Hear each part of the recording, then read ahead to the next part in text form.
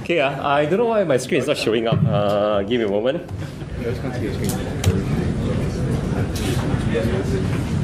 Yeah, with music. Okay, how many of you were here last year for GeekCamp? Can you remember my last year's persona? What? Yeah, running a tire. I was a running man, so this is Mario. Okay, so my name is Mario. Neng Ginn is my evil twin. He works for this evil company. I was late because I was stuck in the sewer for a while. That Princess Daisy, asking for it. Every time she is safe at home, she must go and discount that dragon thingy. Then I must go and save her from the castle. So I got stuck. That's why I'm late. Okay, so today, right, I'm supposed to share with you 3 things only. It's called the data services, the good, the bad, and the ugly. A lot of things I'm going to tell you, right, it's really my own personal opinion. It doesn't reflect on any, Nintendo or any other company I've been related to. Okay? Sorry, I need to interject at this point. Yes. We are not streaming to upstairs yet. Okay. So right now, they claim that I'm not streaming to upstairs, so let me share my screen. Yes.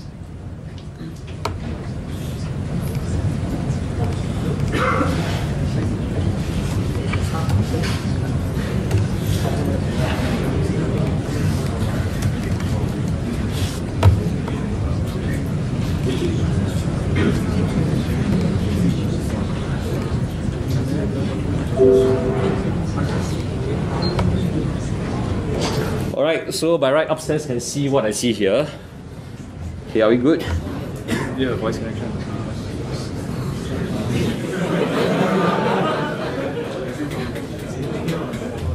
Okay, streaming not working. I'm so sorry.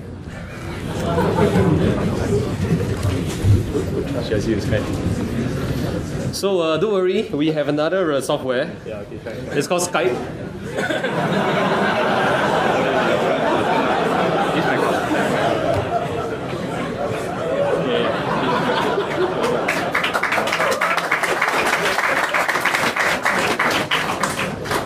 Yeah, the tricky part is where is my other Skype? Other Skype? Yeah, okay, go for it. Okay, this is getting a bit tricky. So while getting all these technical things to get up and running, right? I'm gonna ask you a question. What is my real profession? Plumber. Correct, plumber. So my question again is that what does data services and plumbing got in similar? I mean, it's similar in nature. I mean, how is it even related in the first place? It is not a dirty job. It lets data information flow. Alright. So while I want to tell you a lot of things, let me get started with some storytelling first. How many of you heard about this project Nimbus.org? Nimbus. Okay, Nimbus for short. Yeah, so one of the things that I do in my free time, right, where I'm not writing evil reports or doing spreadsheets, right, is this data as a service project we started back in 2009. So we are very a connected city nowadays. So all those people with a smartphone now, please take out your smartphone, hit this URL, project.nimbus.org. What? Can you try something? The page you see, the blog is still there. The data services, I'll explain to you what's happening right now later, okay? So if you go and look into the blog right now, right, you see a video streaming, you can see my evil brother Luigi there. Alright, there's a video that tell you what is Project Nimbus, and there's a guy wearing a green toppler. So that's my brother, my ugly brother. What's your Skype ID? Okay. So Project Nimbus, right, where we started is because there's a lot of interesting... Let me tell you a story, okay? Yeah, this is a bit distracting because of that funny sound. How many of you consider yourself an innovator? A geek? Someone who actually creates software? Okay, very good. If you don't consider that, then are you sure in the right camera? This is not cosplay camera. Okay? So as innovator, right, another thing that we do and do very well is really called writing software. And why do we write software? Okay.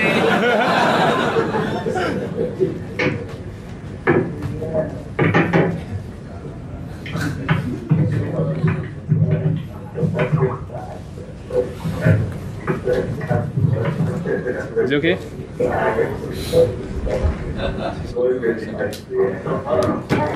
I can't decide. Is it the next room, right? Joyce, Looking okay. at what we screen here, or we looking at this lady there? Don't tell her, don't tell her. Anyway, for those who doesn't know this lady, right? She is not Princess Daisy, but she is known as Joyce, and she runs called Geek Girls. I strongly encourage all ladies to go and reach out to her and see what interesting things she's been doing. Okay. Okay, and finally, I think I'm up and running. Now I'm just gonna like minimize this. Can I? I am not muted. Okay. Recording.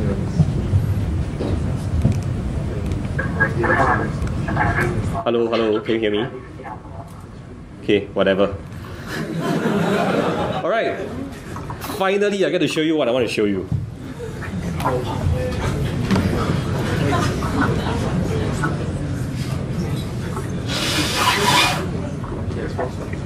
Yeah, I only got 4 slides, so don't worry. Okay, I'm not going to expand my, full screen just in case. Okay, so the first slide is called data services. So the good thing you need to know, right, is that this is the good guy. Alright, and this is the bad guy. And you know who's the ugly one? My brother. Okay, no, so one of the things that I don't like to do over the weekend is to do the things I do on every other day, which is doing presentation, writing Excel spreadsheet, replying email. So I want to make this sharing as interactive as possible. So for those of you who are hardworking, you already tried going to this URL. So I'm just going to hit it and show you what you're going to see there. Okay, the key thing you need to remember is called projectnimbus.org. Okay, this is what we have, and as I was saying, right, my evil brother Luigi is this guy. Okay, but it's very orange in this. Okay. So, like I said, I'll go back to my story again. We're all innovators here. We like writing software. And the question is, why do we write software? For fun. That's why we're here. Okay, what's the second reason? Earn money. What's the third one?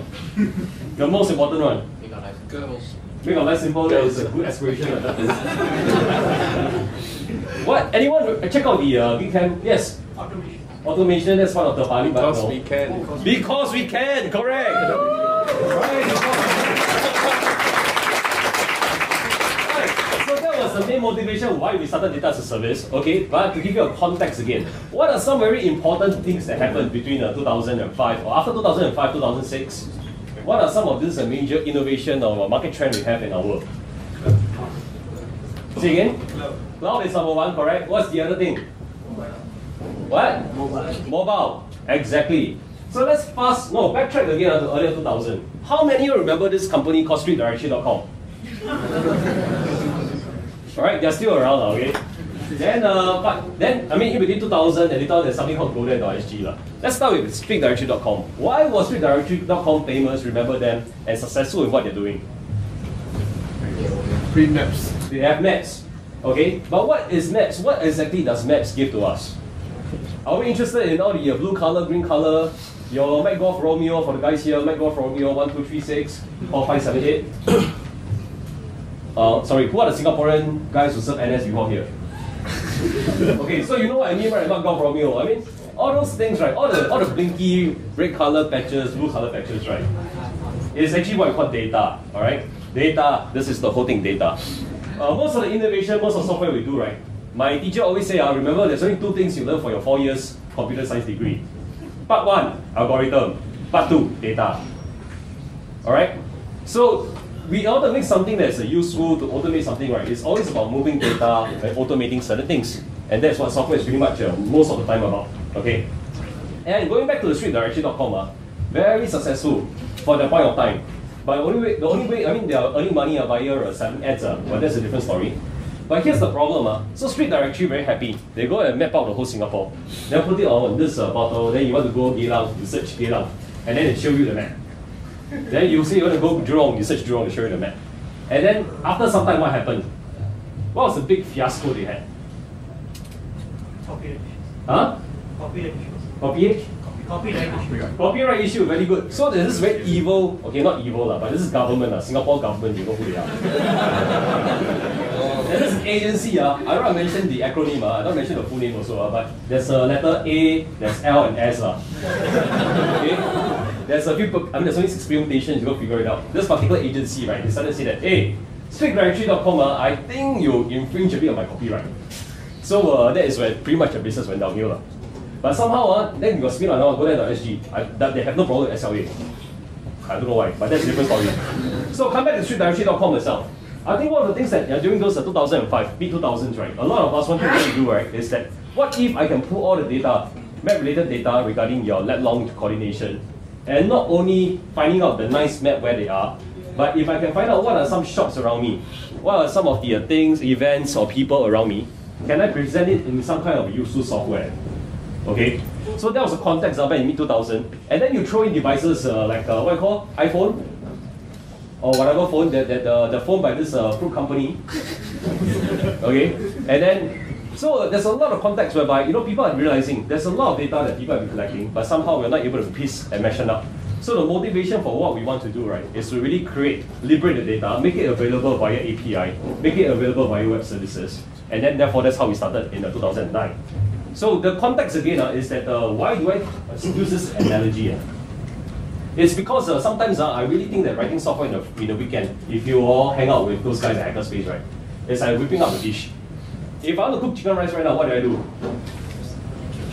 Buy rice. I don't cook chicken lah. I'm not visible, I'm a farmer, I'm not okay. So most probably, right, is that you will go to the supermarket, then you go to the aisle, right, you pick up a chicken. The dead one already killed, processed already. You don't need to kill yourself.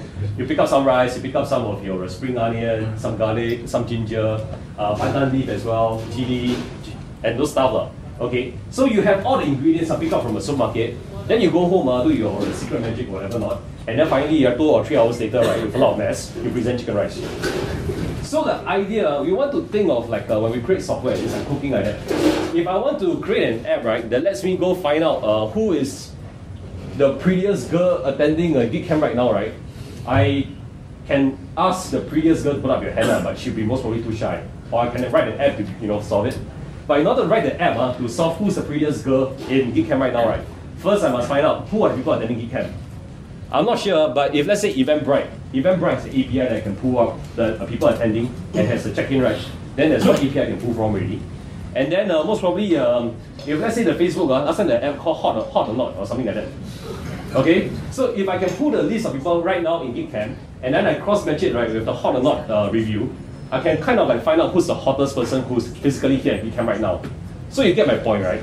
So what Project Nimbus seek out to do, or we tried to do, right, was to really present a one-stop information or one shop where people can just sign up, get an API key, and then we try to get as much data we can give out during that point of time. I mean, give out data. So if you look at this really outdated portal, right, you can see that we actually managed to pull quite a fair bit of data, even from people who may not be there anymore. So anyone still remember this very awesome company called Chalkboard? Yep. Okay, Lawrence was working there for a while. So what they do is actually offering you the latest promotion happening at any location. Okay, they are like a mobile advertising. We had cinema online. So they are still streaming some of their cinema data and what cinema showing what show at what time. Okay, we also put data for Hungry Go where they happily supply us the data until they decided to get bought over by another evil company. Okay, so those of you next month if you pay double your data plan, right, you know who Okay, so after Hungry Go back bought over by Singtel, that's it. They stopped supplying data to us also. Then the next one is actually LTA. Wow, that's what another story. Very, very long.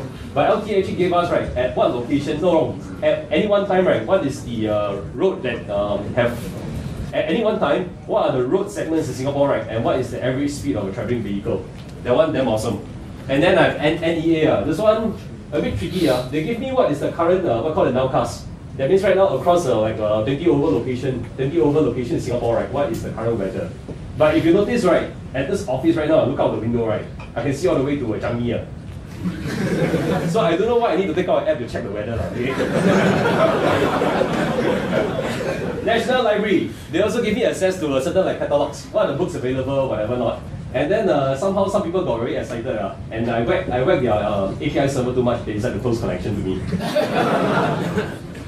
Okay. Further up, who else do I have? Let me see. At some point of time, I also had Show Nearby collaborating with us. So they really gave me what is the nearest 7-Eleven around me. But then again, the sad story is the same. Is that they got bought over by another company. It's not red, it's not green, it's not blue, but the other color pages. Okay, so Show Nearby got quiet. That's why I got no more data from them. And Singapore Tourism Board. That's all quite happening. Yeah, they wanted to join with us, right? Because back in year 2009 or 2010, anyone can remember a very interesting inaugural event happening in Singapore?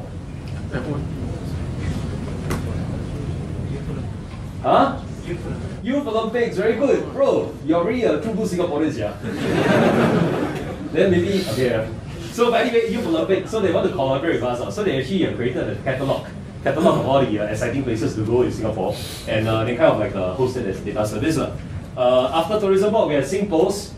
So before the postal code transcribe API you get from this other search company, we actually have those transcoding API, whereby you give me your lat long, I'll return you a postal code. Okay, or you give me a postal code, right, I'll return you an address. So that one is actually provided by SingPost. At one point of time, right, we actually tried to do some user-created content.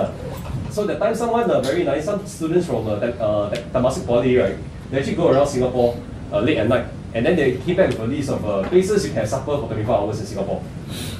Okay, and last one is places like SG, which is spin off from Hungry Go-Ware and this other company, 2359, I think. But it's just showing you where all the retail places are. So from a list there, which most of the data is a bit dead at the moment, right? At one point, at the height of our project, we have more than 50 over data sets. Okay, I'm going to do something that's very ugly. I'm going to show you how we know who is actually pulling what. Okay, so like all portals, right? We will create something called the admin console. Let me try to remember my admin password.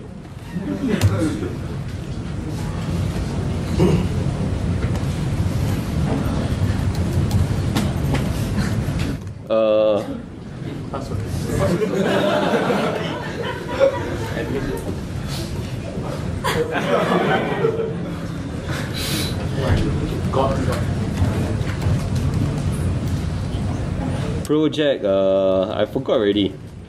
So when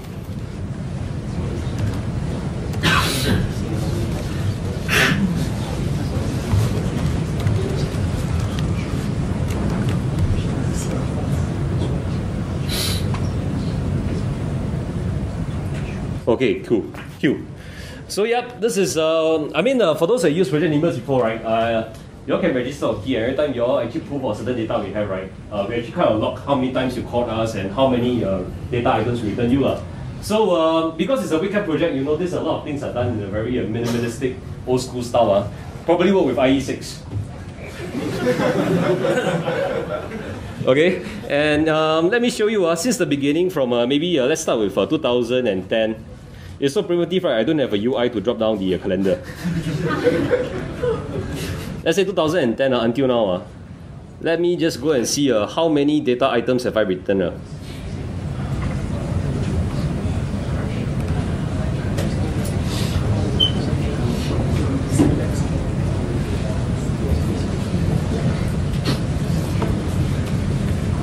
Okay, one of the things I need to mention is that it's been a long ride. So like I said, right, at peak of our this project, we have 50 over data set, which is all live data, live feeds and everything. We had more than 800 over keys being issued to people, and we served many millions of records. So one of the problems over 4 years, right, that I haven't figured out, right, is that we served so much. We dish out so much. Every time you make a transaction, we actually keep a log of it. So right now, what's happening on the back end, right, is that they're trying to pull all the different numbers of queries we made for the last 4 years. So you can see, one of the most popular data set I have is actually traffic condition. Everything speaks for itself, lah. So you can see that for different kind of data, I have different numbers count. The one that nobody wants is actually private resident property price. I don't know why. Okay, and the most popular. Anyone can help me see which is the most popular data set I have? Incident set. LTA incident set. Incident set. Incident set. Incident set is how many? 16 million. Traffic conditions. Traffic condition 87 million. Any higher bidder? Sentosa 79.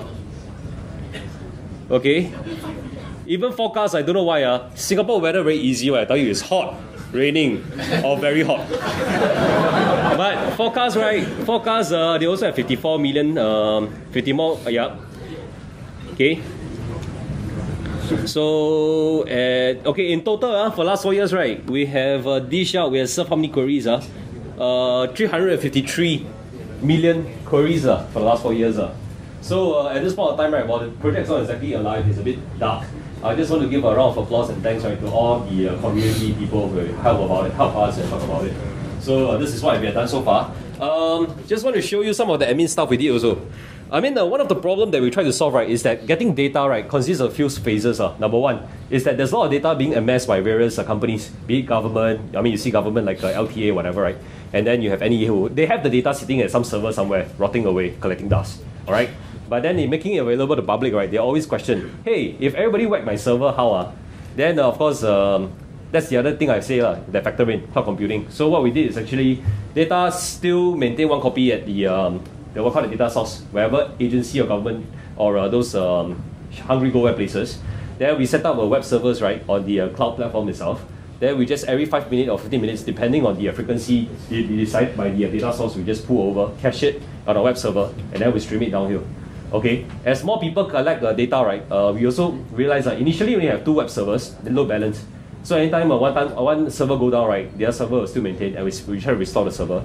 After some time, right, we got a bit smarter. We decided to use this web platform to service kind of approach. So the data centers will do the magic for us. Anytime one server go down, right, you'll spin up a new server to maintain it. And then we load balance the 2 servers, and we also kind of like, yeah, it's load balance.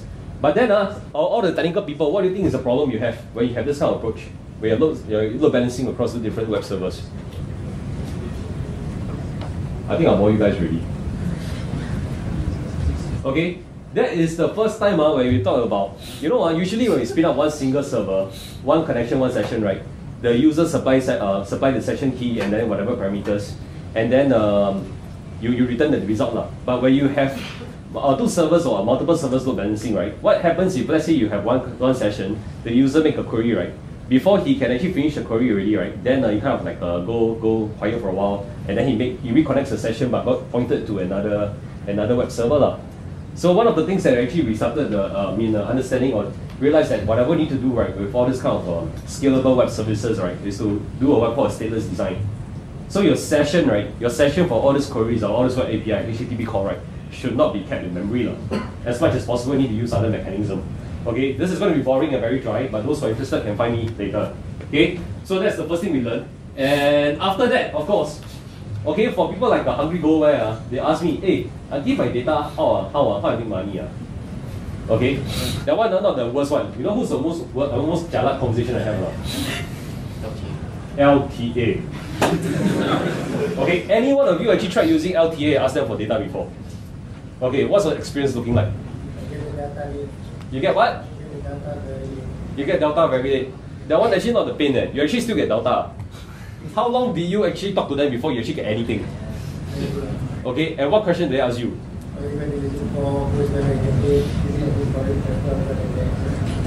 Okay, this one off the record, please. Do not say I say. Go tell people. Okay, whatever said is actually Mario. Mario said, not me. So not just LT, but usually government, they are a bit more conservative. So when the government say they want to give out data, right, they always ask who is the data going to, and what is the data using for. Okay. So one of the challenges we had, or one of the ideas or vision we had, right, is whereby developers come in, you just register for a key, then you just put in your email, and then we send a verification email. We know that you're a real person, you're not a bot. We just give you back a key. But LTA don't want. I want these guys to register with me. They want to write down exactly what they're using the API for. And only if I approve of their application, right, then I give them data. Okay? Trust me, man, I have a lot of challenges convincing them otherwise. No, my point, I mean, hear me out. This is what I think. You all can choose to agree or disagree. We're all innovators here, all right? If we have idea, we can want to make something innovative, right? Do we want to wait for people to give me permission to write something or not? Right? So, yeah, I mean, here's the funny thing. The government say it must be innovative, but then again, they want to... government say, very supportive one. But they still want us to decide which one is the right innovation, which one is the wrong innovation. But how? Cannot. So I want to show you some of this email correspondence. But one of the most heated discussion I have with them is that they say that after running 2-3 months of Nimbus data with us, right, they say they want to close it.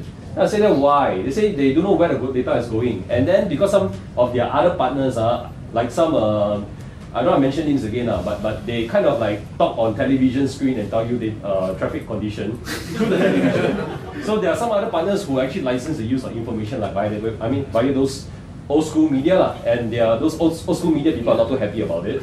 So they say we need to curb, or we need to think of more measures to manage the people using data in this manner. And so they asked me, can I just give like 1 hour outdated data? Yeah, I'd like to find out whether AYE got jammed 1 hour ago. Then they asked me, can I like maybe, you know, for this one is like a testing purpose. It's what I call a free trial data. I will update it only half an hour. Every half an hour, I'll give you updates. Maybe they are restricted to only one portion of Singapore, maybe CBD. So as a developer, even I try creating a solution, right? If my user use my app, the user is at CBD, then his app can work. And the user use it only half an hour, once every half an hour. I don't know. But subsequently, right, LTA, right, decided to spin up their own what called data mall. So if you go to this mytransport.sg or datamall.mytransport.sg, right, they are trying to do their own data services again. But just to let you know, most of the whatever, you'll find there's a lot of similarities between the API that you use with Project Nimbus and data.mall. datamall.mytransport.sg. But whatever sucky quality you have over there, right, it's not my fault. Okay? We did the POCs, we dropped out. What we really do is that all these collaborators, whatever we're doing with them, we show them how do we approach it, how do we architect some of the web services and everything. And to some extent, right, we give them a baseline of a stable code. Stable means the API is somewhat stable, but I don't know what they do with it. Just to give those who doesn't know to give a feel of what we actually gave out to some of these data owners, right? Let me show you one of the things that I don't show often. It's called the backdoor. Oops. So I keep on talking about API and web service, right? Let me just show you one of the tools that we created, one of our debugging tool. So of course, for those who actually got an account key, right, you can happily just put account key and you can get something there. And for those who for people who actually use Project Nimbus before, right, we actually require 2 items to actually let you, in order for us to authenticate who you are, and then let you get the data. So one is account key, that's called a UUID. I'll tell you why later. So for very lazy purpose, admin people usually like to create a very short account key for themselves for easy debugging. Alright, and we always create tools for us to debug our own data service. So if you actually, anyone got your console open up right now, right? If you actually do a curl request with account key called whatever your account key is and your UUID, right? You're actually able to get XML, atom-based XML kind of response, telling you a lot of details. So this is pretty much what we have put. So one of the things that we actually did also, because it's like we realized there's a lot of interesting location-based data, but one of the things that you want to know is not really what you have. You don't really want to know all the restaurants in Singapore. You just want to know the restaurants near you. So one of the innovation, or one of the things we did previously, right, was that if you were to throw in let long as part of query, right, you throw in the let long coordinates of where you are now, right, it will actually kind of like do a search and then only return you back the restaurants that's around your locality. So this one is a bit wide. So what it means is that my current location is latitude 1.3, longitude 103.86. It's actually quite close to my office here. And then within a distance of 2,000 meters, that means 2 kilometers, right? These are all the restaurants around me. So if I want to reduce the radius of search, right, I just reduce over here. Okay, so when we did this location-based kind of features for the web service, right, one of the things we learned is that actually A-level or F-maths is very important. Okay, in Singapore, there's A levels, advanced levels, and this is called advanced mathematics, FMATS. Because one of the things we realize, right, some government agency, I don't want to mention name again, okay, all their geography, right, is all encoded in something called Survey 21. Anyone heard of Survey 21? Okay, for those who does, I'm sure you've done a lot of GIS, whatever lah. But it's just another datum, okay? But most of us, laymen, we use that long.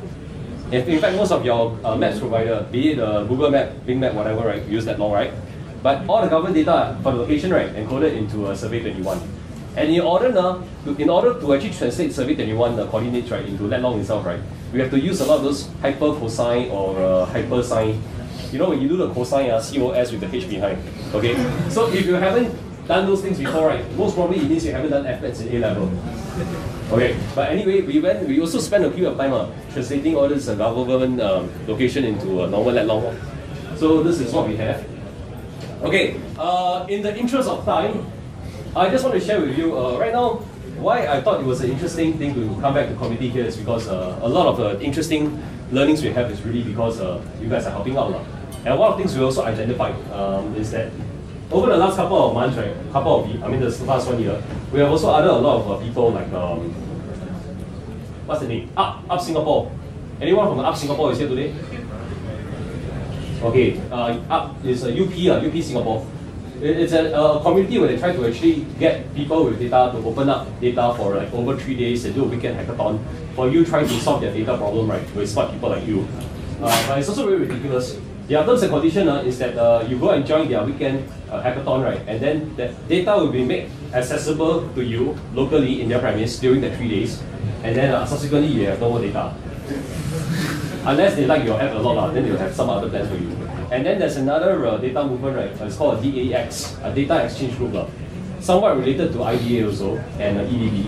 I don't know what they're doing, but they claim their data exchange platform only come online this month, end of this month or next month. So that's another interesting thing. Another one of the conversation we had also was with data.gov.sg. Anyone used that site before? Okay.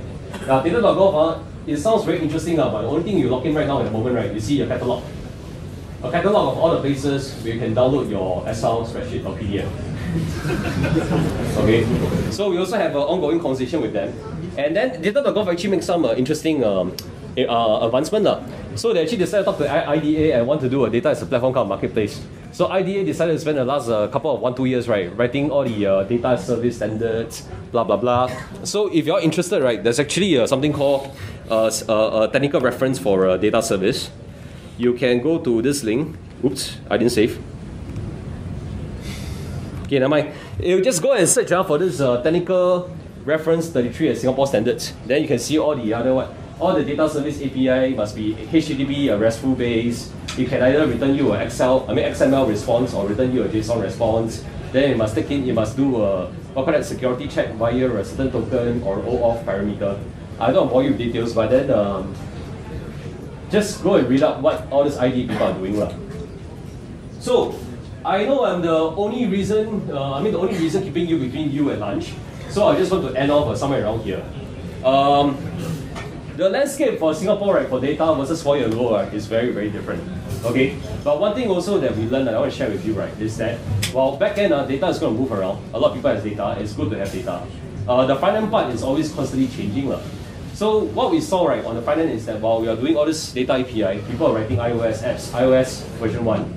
They're going to release iOS version 7 soon. And then you see Android going through all the jelly beans, whatever not, okay, for mobile version. And then of course this other company that I somewhat affiliated to, right, has been building a lot of different versions of their phone. Moral of the story, if y'all cannot remember, okay, remember Mario tell you this, Mario is a bumbler, Mario cannot be wrong. Okay? There's a lot of data around in Singapore. Okay, but the data is not exactly liberated. Okay, and what we should be doing, right, or what we want to do more, right, is how can we connect the data, make it available to developers like you, and so that you all can build interesting applications here. So remember, if you have to build any innovation, if you want to build any of your software, right, just know that the data pumping is always the hardest, but you will stay for a long time. Because all your front-end clients, right, your mobile phones, your smartphone, right, the different versions will come and go. Okay, HTML5 will come and go. with HTML6. Your smartphone, iOS 7 will come and go with iOS 8. Alright? But if you build a solid backend data services or backend web services, right, those are going to stay for a long time. Okay?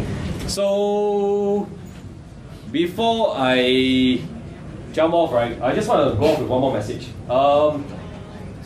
Me and my evil brothers, whatever not, we have been thinking, because a lot of our previous agreement with data owners have run dry already, expired. So we're actually thinking about how we want to do our iterate Project Nimbus version 2 whatsoever. I actually had a demo, but it broke, I'll fix it. But the next version, what we think of, right, is not so much about big boys with the data making available, but how about users, right, people like yourself, geeks, normal geeks, right? We have an Excel spreadsheet, we have a comma separated value, a CSV file, we just upload it, and then we can publish it into data service for you. So we got our first couple of iterations up and running already. But then again, the thing is that we don't know what the future is. I came here just to share with you what we have, and I just want your feedback. If you all like what you all see today, right, just go to projectnimbus.org. And then I know I'm not maintaining a mailing list properly nowadays also. But make sure you just register yourself for a key. You actually pop up a form whereby they ask you for your name, your email address.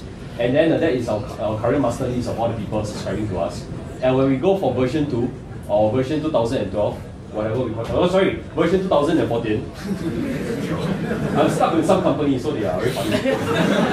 Version 2014, when we go for this version, right, we will let you know and come and tell you what we have in mind. But just want you guys to think about what data means to you and how can we do more around it to create more creation. Okay, so bumbling, very important. Okay, with that, I'm just going to end off. Anyone got any other questions? Okay, for those who still didn't get what I'm saying, right, go check out projectnimbus.org. Yes? Is data from Project Nimbus also available legally for international users? Okay, all the data you have right now in Project Nimbus, right, most of them are stale, unfortunately. But if you want to actually check it out, how we actually do some of our protocol or whatever, right, go forth and use it for writing testing purposes. If you want some interesting data, you want a live one, right, I'm more than happy to connect you with the current data owners. Alright, and a side note, for those who actually play around with Project Nimbus, right, it's actually based on a protocol called OData. Okay, hit this URL, ODATA, odata.org. So that's the protocol we base off for how you exchange your data. Okay, anyone who's interested can reach out to me later. I'm more than happy to connect you with the data. If not, where's the organizers? Are we ready for lunch? Okay, so this is Mario. Just want to share with you a big, quick and easy, good, bad and ugly. And please have more fun with data.